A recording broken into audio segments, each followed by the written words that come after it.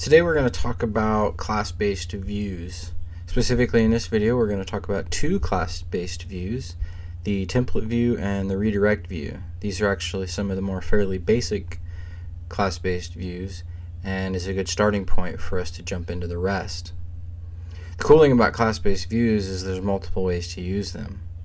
If you don't need to do much custom stuff, you just want to do the basics, you can actually just call the view from your URLs file and add a couple of keyword arguments. If you need to do more, you can create a new class and just inherit from the view. Unfortunately, there are no real best practices yet, so I'll just show you some of the ways you can use class-based views and let you decide how you want to use them.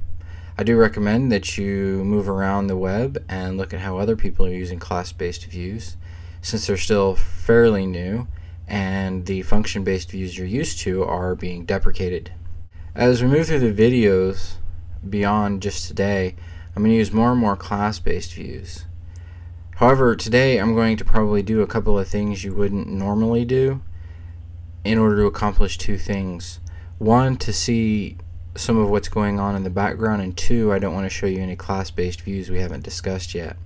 Which means as we move through the later videos, I'm going to use previous class-based views as if you know what they're doing. To start with today, we're going to use template view and redirect view. The cool thing about all views is they inherit from a base view class that contains a template name keyword argument and an asView method. There's a little more there, but these are the two key things that you need to know about. The template name is, as you can guess, basically the string representation of the location of your template, and then the asView method gives you all the functionality that you need for your Django project to execute the view like normal. I already have the part of an application spiked out for us so that all we have to do is concentrate on our views. What we're going to be dealing with is tasks in a to-do list application. First, let's take a look at our template view and use that just inside of our URLs file. First thing we need to do is we need to import our template view from the Django core.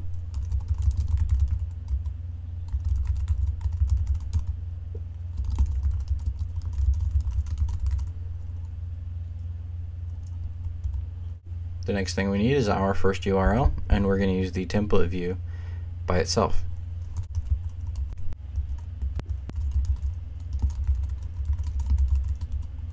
And we want to be sure to use the template name keyword argument so that Django knows what template to grab.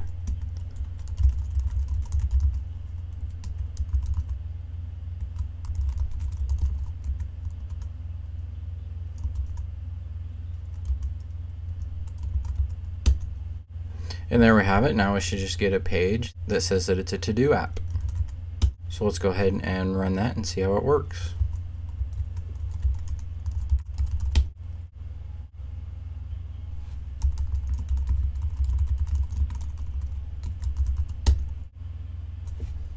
And here we go. I'm a to-do. What about you? That is our stupid little catchphrase for the index of our to-do application.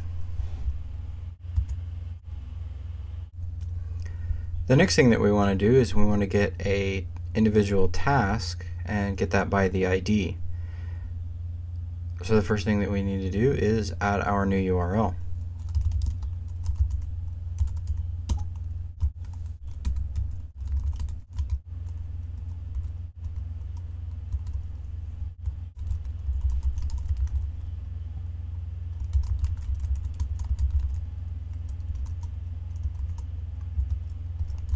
As you can see, we have named display task view, and so we need to create that, but we're also going to need to actually import it from our views.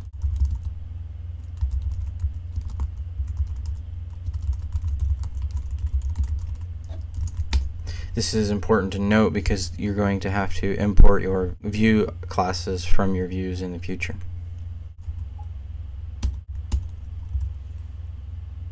Now let's create our first view.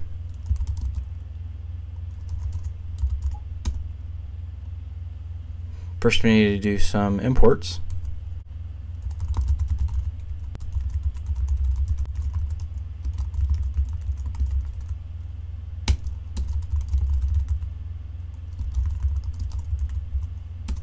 We've imported our template view, which we're going to inherit from, and we've also grabbed our task from our model so that we can access that to display as an individual task in our template.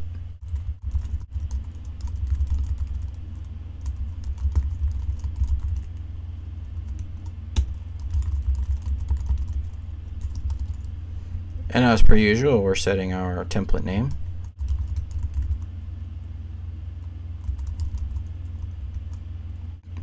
The next thing we need to do is get our data from the database and send it to our template.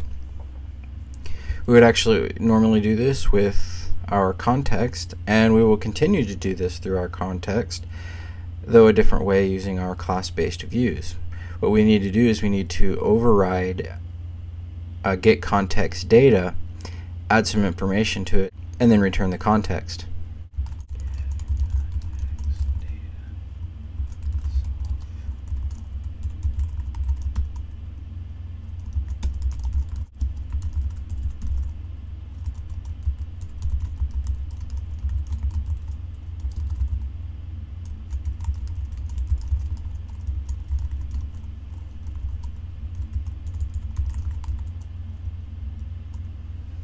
Calling the method from the inherited class is a very important step in doing anything when overriding your views.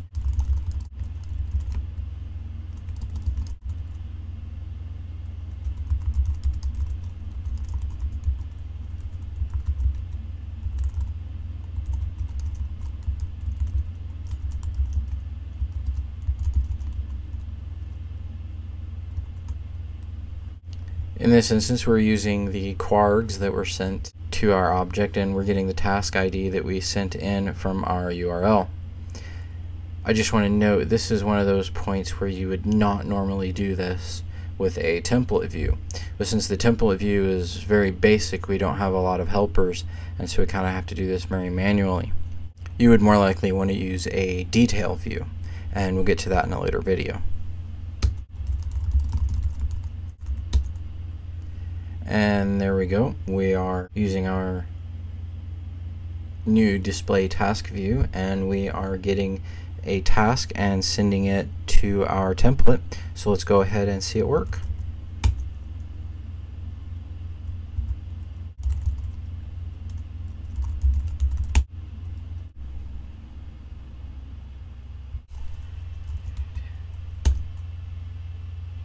And there we go, we have our first to-do task. We need to Reddit all the things. Yes, I have very original ideas when it comes to tasks.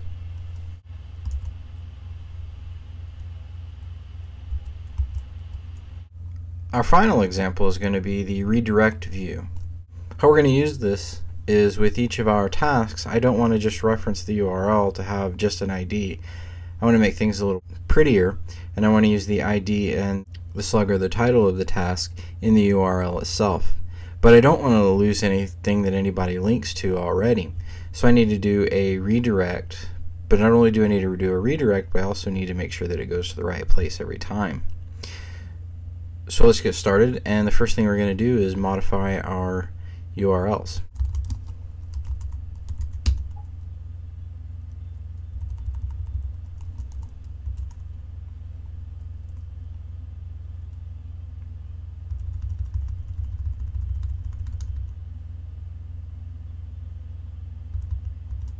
The first thing that we need to do is go ahead and set up our display task view to work with our new URL structure.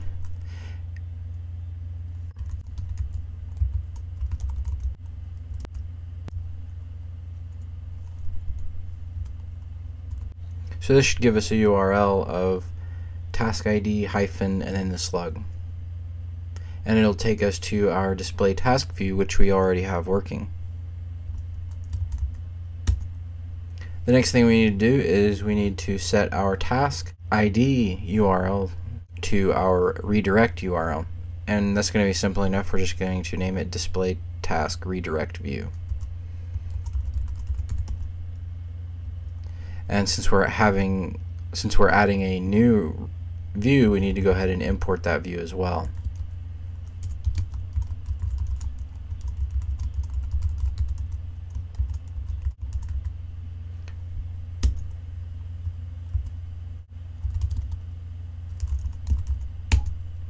So let's go ahead and import our redirect view.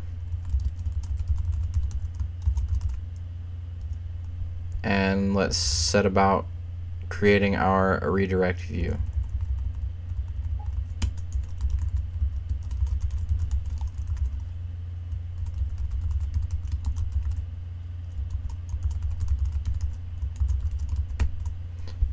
Note we're inheriting from the redirect view. By default, it assumes all redirects are permanent redirects. To change that, you need to set the permanent property to false. And the other main requirement is it needs a URL to redirect to. Most of your views will have a get method, and in this case we're going to override that to accomplish our specific needs.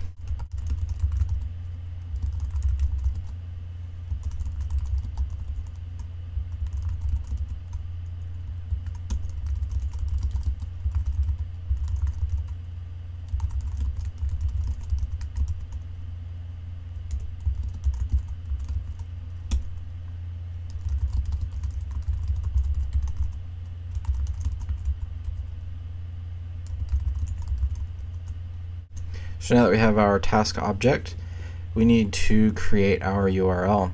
There's a lot of fun ways to do this with Django. To keep things simple, I'm just going to use a string.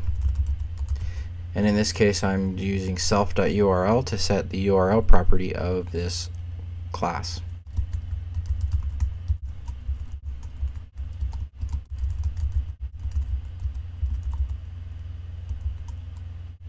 Remember I said you need to call the method from the inherited view? Well, that's what we're going to do right now.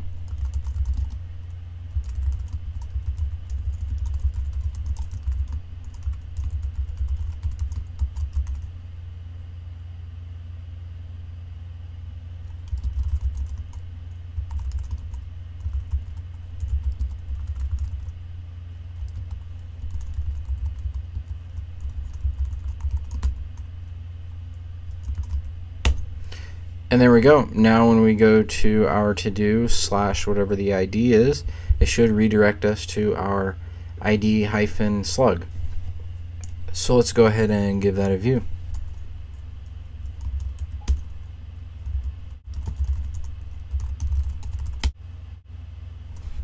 So we're already on our 10, so let's just do a refresh.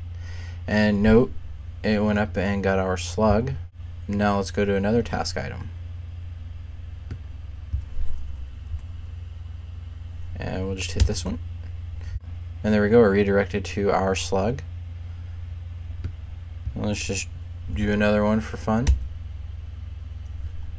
There we go. And again, I just did another redirect from our slug. There you go. Those are the template view and the redirect class-based views.